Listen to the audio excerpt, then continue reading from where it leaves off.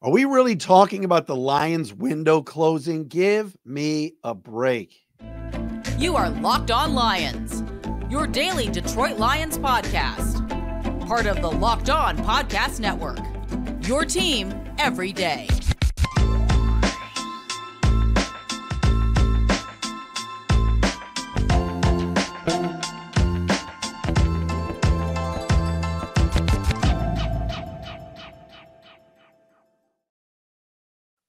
What's happening, everybody? Matt Dery with you. It's another week of Locked On Lions right here on the Locked On Podcast Network, your team every day on a Monday, March 18th and a Tuesday, March 19th. Thanks for making us your first listen and checking us out wherever you get your podcast. That includes, please subscribe to our Locked On Lions YouTube channel. We are over 10,500 subscribers. Coming up on the show today, an ESPN talking head says, nope, Lions window's closed after 1 year. We will play you the disturbing and stupid comments coming up momentarily. It is Mock Draft Monday. We got a mock for you today that goes a different direction for the Lions at number 29. How about Hall of Fields, huh? Hoo, baby. That's some haul the Bears got.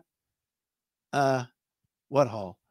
And I have a quarterback question I'm going to throw out today right here on this Monday edition of Locked On Lions. We are brought to you by the Gametime app. You want tickets?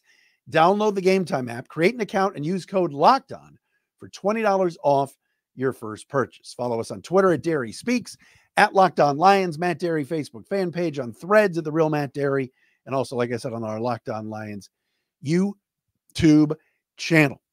All right, so Friday I get somebody on Twitter at Dery Speaks tags me on a tweet from the Mike Greenberg radio show. Now, for those of you that are big ESPN fans or used to watch a lot of ESPN, go back in the history books.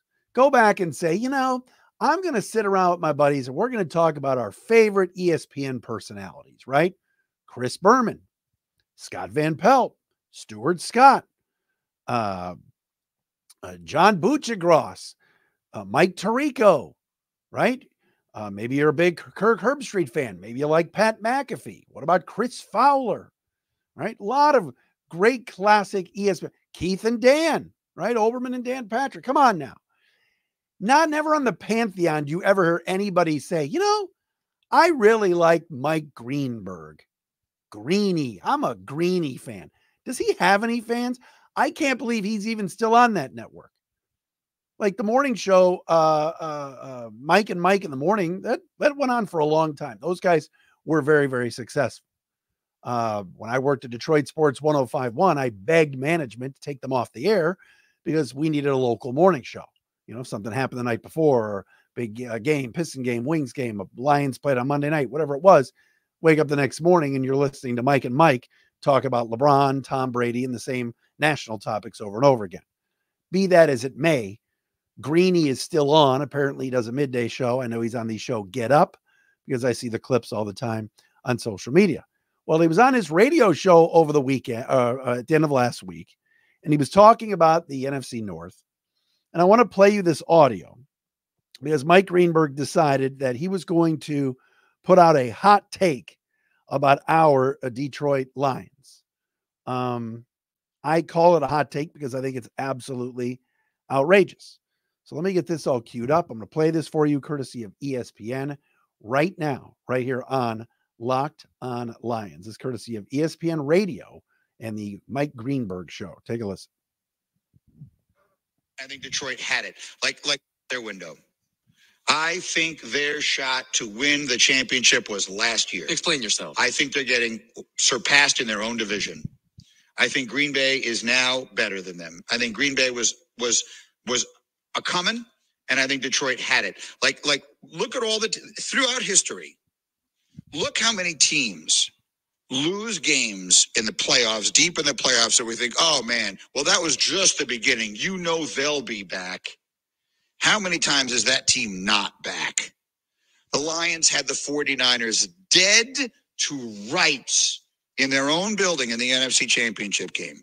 How about when Buffalo lost that game 13 seconds against Kansas City? Well, that was a heartbreaking loss, but they'll be back. They'll clearly take that one more step. How's that worked out? Cincinnati in that Super Bowl against the Rams. Oh, look how close they've come. Look how good and young their quarterback is. Oh, they'll certainly be back. How's that worked out? I'm old enough to remember Dan Marino getting to the Super Bowl against Joe Montana, his second year in the NFL, set the world on fire. Oh, Marino, the first of what will unquestionably be 5 Super Bowl appearances. Never got back. You missed that chance. You missed that chance. Green Bay is going to be better than Detroit next year. It's an interesting point. I hadn't really thought of. Okay. There's Mike Greenberg and whoever his co-host is that chimes in on ESPN radio. Lions window is closed, according to this guy. Every example he gave, I could counter. Every single one. Remember when the Chiefs lost to the Bucks? We want to play that game? Kansas City lost to Tampa Bay in the Super Bowl. Tom Brady beat Patrick Mahomes. What happened after that? Kansas City not only has been back, they've won 2. What about when Dallas lost? Came back. What about when the Cleveland Browns lost in the AFC Championship game in 1986? Came back the next year in 87 and when they were in the AFC Championship game. Came back the AFC Championship game in 1989. I mean, if we're just talking Super Bowl, we're just talking championship game, what are we talking about here? How many times did the Michael Jordan-led Bulls lose? And Greeny should know that because he's Mr. Chicago. You know, I worked in Chicago. I love Justin Fields. Justin Fields is going to be the next superstar quarterback. That's what Greeny said. Now his boy is shipped off to Pittsburgh. I mean, we can go other sports. We can stay with the NFL. Do you want me to talk about Philadelphia? I mean, when the Eagles window was closed, they went back to the Super Bowl. They lost in the title game, the year before or 2 years before that? Every example he gave about Dan Marino, I can give others. What about when the Patriots lost to the Giants? Was their window closed? No, they came back and won a handful of Super Bowls twice after losing to New York. Sometimes you do have to lose to get back. That happens in many sports. The Pistons are an example. The Red Wings are an example. Remember when the Red Wings lost to the Devils? Did we just say, window's closed? They were right there. Won't happen for them. They went on to win 4 cups. 4. All right. Come on. That was after losing to Colorado and after losing to New Jersey. I keep going. To sit here today on March 18th and have to argue that the Lions window is closed is absolutely preposterous. The Lions are young. What were his arguments? That Green Bay's better? You think if Mike Greenberg thinks Green Bay is going to bypass the Lions, that's a decent argument. Green Bay is a good football team. Green Bay's got a good young quarterback. Green Bay's added some pieces. Is the division going to be better this year? Looks like it. We'll see how the Bears rookie quarterback does. It's still the Bears. What do the Bears ever win? Who's quarterback in the Vikings? All right. Green Bay's good. And yes, you want to make the argument that the Packers might bypass the Lions this year? Fine. There is such a thing as a wild card. Maybe the Lions get in as a wild card. Maybe they have to win an extra game. Was their path easy this year to get to the NFC Championship game? Getting to host a Rams and Bucks teams that weren't great? Sure. But to sit here and say, no, I think they had their chance and that's it. How could you say that? Who are the Lions' best players? Amon-Ra St. Brown. He's a baby. Penei Sewell, third-year player. Aiden Hutchinson, second-year player. The Lions are young. Jared Goff isn't even 30 yet. But the window's closed? What do the Lions do best? Draft. How could you say this? Oh, that NFC is just so tough. I don't know how they're going to beat Dallas. They should have this year. Philly's good. Giants, Commanders, Panthers, Bucks. If you want to say the Lions are in a rough and rugged AFC, maybe you'd have some some leg work. You'd have some legs to stand on. They're in the NFC. The Lions are one of the top 2-3 teams in the NFC right here, right now. Oh no, what if they have to play Dallas? Dallas loses every year in the playoffs. Every year. So I'm sorry. I'm going to defend the Lions on this. Saying their window is closed is dumb. Oh, well, Dan Marino made it one time, and that was it. Okay. Dan Marino ever have a defense? I can't believe I'm even having this discussion. All right. Coming up next, Mock Draft Monday. Let's do the business right here on Locked On Lions.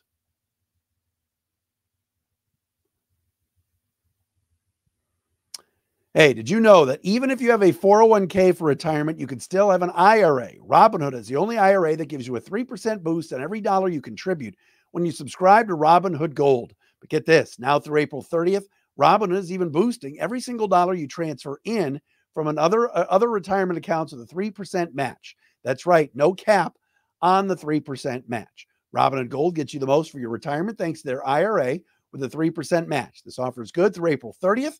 Get started at Robinhood.com/boost. Subscription fees apply. And now for some legal info. Claim as of Q1 2024 validated by Radius Global Market Research. Investing involves risk, including loss. Limitations apply to IRAs and 401ks. 3% match requires Robinhood Gold for 1 year from the date of their first 3% match. Must keep Robinhood IRA for 5 years. The 3% matching on transfers is subject to specific terms and conditions. Robinhood IRA available to U.S. customers in good standing. Robinhood Financial LLC, member SIPC, is a registered broker-dealer.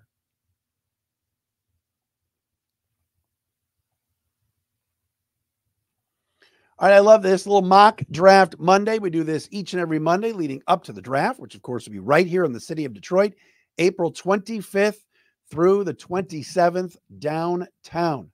Shout out to our everydayers who are out there watching or listening each and every day. Appreciate you guys and girls very, very much. All right. Our friends at the draftnetwork.com put out their mock draft for the post free agency. Ryan Fowler was the author. Now that Justin Fields is gone from Chicago, it's 100% happening that the Bears are going to take a quarterback at number 1. And you have to figure it's going to be Caleb Williams. That was the number 1 pick in this mock draft at the draftnetwork.com. Drake May, number 2 to Washington from North Carolina. Jaden Daniels at number 3. Quarterback from LSU to the Patriots. Arizona takes Marvin Harrison at 4. LA Chargers, Malik Neighbors, a wide receiver from LSU at number 5. Of course, now that the Lions have added a ton of cornerback help. Amik Robertson was even in town today. Carlton Davis. Lions converted some of his salary to a bonus, so they've freed up about $4 million of cap space. You got to figure that the Lions at 29 are going to go offensive lineman, to bring in a guard to replace Jonah Jackson, right? Maybe they go D lineman, add a defensive, add an edge to go with Aiden Hutchinson, Aleem McNeil, and now DJ Reader. Not in this mock draft. Ryan writes that the Lions at number 29 are going to take Adonai Mitchell, the wide receiver from Texas. Watch highlights of Adonai Mitchell. Every single one is a deep ball. This guy just runs past everybody. Everybody. So a wide receiver at 29. Ryan Fowler, the author, writes the following.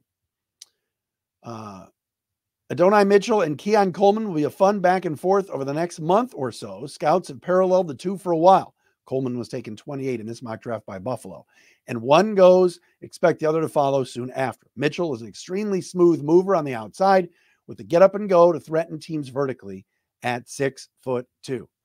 I mean, come on. Mitchell's been a stud at Texas for the last couple of years. He really has. He's been tremendous. Big body, great speed. Yeah. Would you love Keon Coleman? Sure. But I think what's interesting here is that the Lions could use 100% another burner on the outside. All right. Donovan Peoples-Jones was re-signed this weekend, so he's back. You know the Lions have Khalif Raymond, Jamison Williams, Amon-Ra St. Brown, Antoine Green. All right, at wide receiver. Josh Reynolds remains unsigned. Adding Mitchell would be a big-time piece. Now, again, some of you are going to go, oh, man, just go easy and take a lineman at 29. Why would you take a receiver? You can get a receiver later. All right, it's a pretty deep receiver class in this draft. It is. Heck, Roman Wilson went in the first round to Kansas City in this mock draft. Xavier Legetta, we've talked about, went in the second round to Carolina at 33 in this mock draft. Actually, in this mock draft here, the Lions at 61 do get their interior offensive lineman. It's a 2-round mock, and they get Christian Haynes, the guard from Connecticut. So they would get a receiver at 29 and an offensive lineman at 61 in big Christian Haynes. Haynes, by the way, 6'3", 317, was a third-team AP All-American the last 2 years. That wouldn't be bad. Would I take Mitchell and Haynes at 29 and 61? Yes, I would.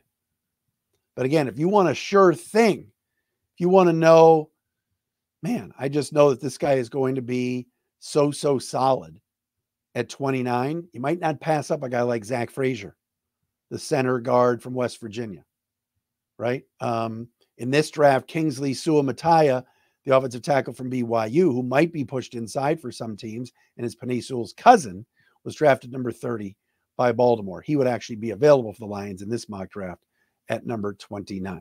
But a wide receiver, Adonai Mitchell from Texas at 29, and a guard at 61 in big Christian Haynes from Connecticut. Not a big surprise. Would I be good with that? I would. Mitchell, man, you watch Texas, and every single time you see Ewers throw the ball deep, you know it's Mitchell. He's just every highlight. Go on YouTube and Adonai Mitchell highlights. They're all fly patterns. They're all outside go routes. Now, can he do other things? Can he run the out pattern? Can he, run a slant and catch up? Of course.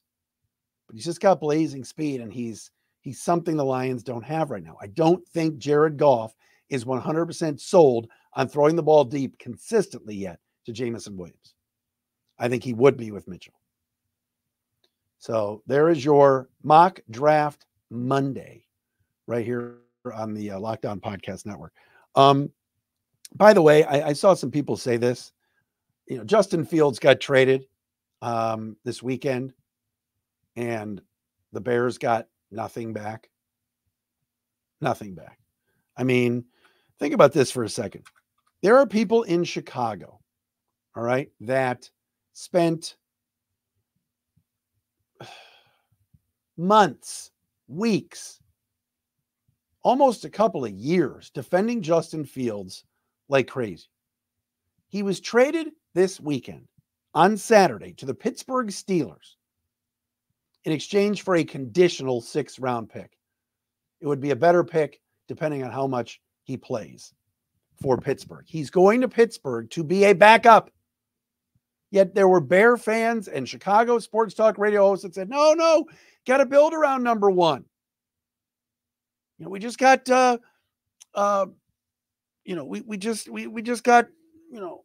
we just got help at receiver. We just traded for Keenan Allen. We got DJ Moore. We got a top 10 tight end and Cole Kmet. The O-line's better. The defense is better. No. Now's our chance. We gave Justin everything he needed. Guys, he played for 3 years and couldn't get it done. He wasn't good enough throwing the football. And the Bears got a conditional 6th-round pick for him after weeks ago. There was arguments on whether or not they were going to keep him and he was going to be their franchise guy. Amazing. But here's the thing. Some Lion fans were hitting me up going, well, the Lions should have gotten him to be the backup quarterback. There was no market for this guy. People were saying he had options. He told the Bears his favorite place to go is Pittsburgh. I think Pittsburgh was the only place that would take him. Philadelphia traded for Kenny Pickett. You don't think Philadelphia wouldn't have wanted Justin Fields over Kenny Pickett? Sounds like they didn't. And all he would have had to send was a conditional 6th-round pick. They'd rather have Pittsburgh scraps. And by the way, Kenny Pickett, I think, is a better passer than Justin Fields and had a terrible offensive coordinator. Not that Luke Getsy was great, but you know what I'm saying. But this notion also that there's some Lion fans that, hey, we should have had him as our backup. No. I don't think the Bears were doing that in the division anyway. But it's amazing. And you look at these quarterback classes, and I'm going to get to this coming up next. This is why having Jared Goff is so vital to this team. because it is a total crapshoot the last couple of years drafting quarterbacks. It just is. It's amazing. We'll get into that coming up next right here. It's a Monday edition of Locked On Lions.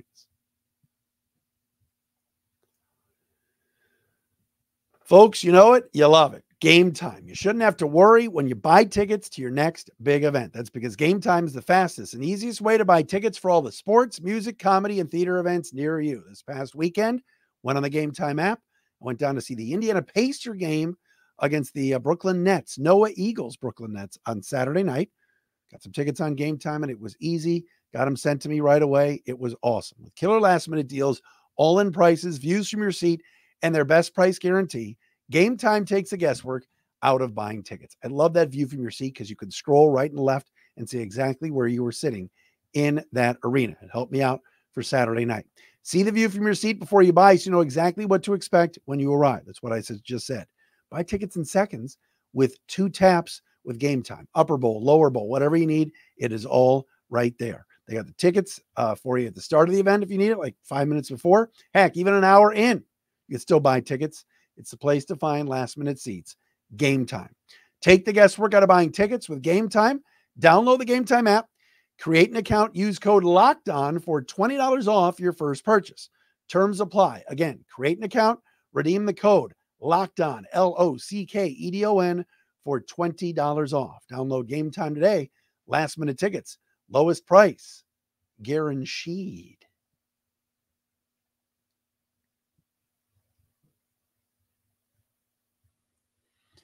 All right, final thing here on Locked On Lions. And again, I've reiterated this numerous times on this very podcast, but anybody that thinks that the Lions should wait on Jared Goff or maybe it's Hendon Hooker time or any ridiculousness like that, need to remember something. Lions did draft Hendon Hooker last year, and he's going to develop and maybe be the backup. Who knows? The Lions don't have any other backup quarterbacks, at least on the roster as of right now. But I was thinking about Kenny Pickett and I was thinking about Justin Fields, both getting moved over the weekend. Pickett to the Eagles and Fields to the Steelers. For those of you that say, well, maybe we just let Goff walk and then we draft a quarterback. Hold on a second. The 2022 draft that featured Justin Fields, or 2021 draft, excuse me. Trevor Lawrence was the first pick at Jacksonville. He's been pretty good. All right. Is he a great quarterback? No. That draft also included Justin Fields, who was a bust in Chicago, let's be honest. He's going to be a backup somewhere else. Zach Wilson, whom the Jets can't get anything for. They've tried to trade him. No one wants him. Mac Jones, who was just discarded by the Patriots and now is a backup in Jacksonville. Trey Lance, who I think is the 3rd quarterback in Dallas, was discarded by San Francisco. I don't care if the first 3 picks this year are going to be Williams, May, and Daniels. I don't care if J.J. McCarthy becomes the Vikings quarterback.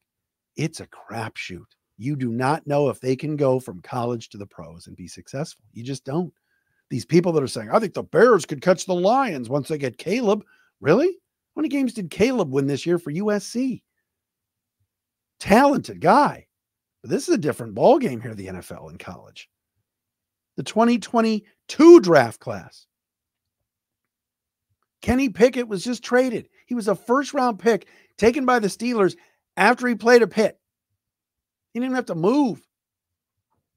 He's now a backup in Philly.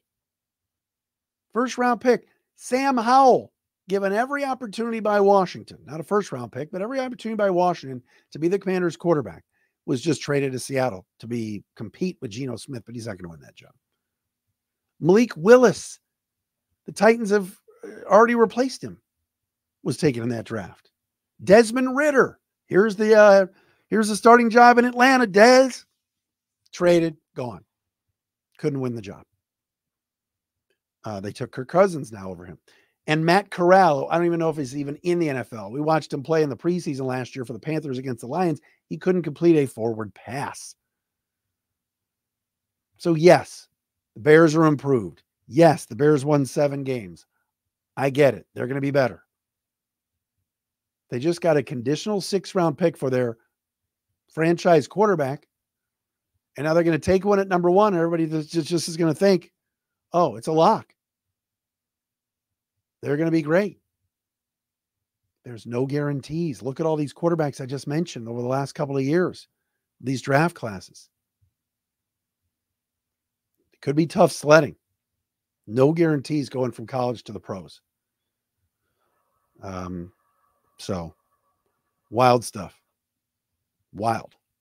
I mean, again, we were talking about Justin Fields had two good games against the Lions this year. He did. He beat the Lions this year.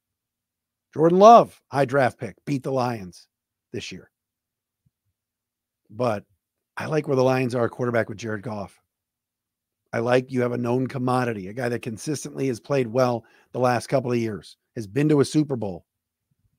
Be careful sometimes wishing that, oh, well, just this quarterback class is loaded. I mean, listen to Greg Cosell and others talk about some of these quarterbacks.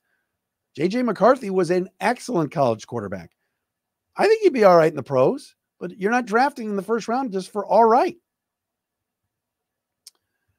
All right, we're back again tomorrow with a Tuesday edition of Locked On Lions. Thanks for making us your first listen and checking us out wherever you get your podcasts. Oops, I messed that up. See you tomorrow.